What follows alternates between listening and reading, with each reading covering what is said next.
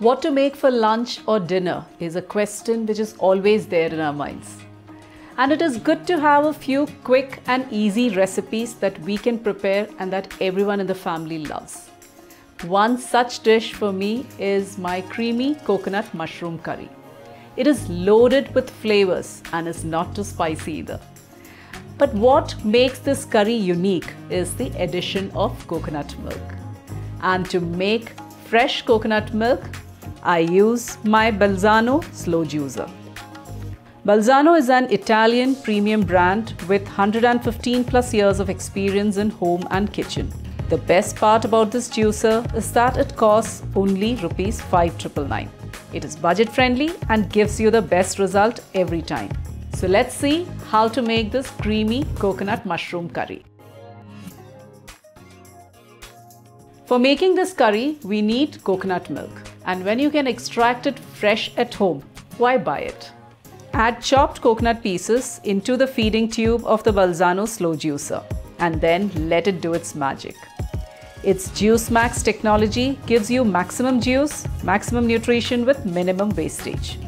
It rotates at 55 rpm, giving you low oxidation juices and has a separate outlet for pulp and juice extraction, making it so convenient. It is just perfect to make any nut milk of your choice.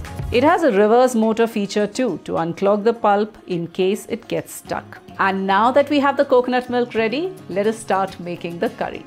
Into a pan, add a little bit of oil, and once the oil heats up, add the cumin seeds and fennel seeds.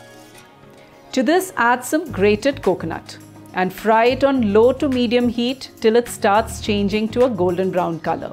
Next, add some coriander powder, chili powder and turmeric powder and saute till the mix is aromatic.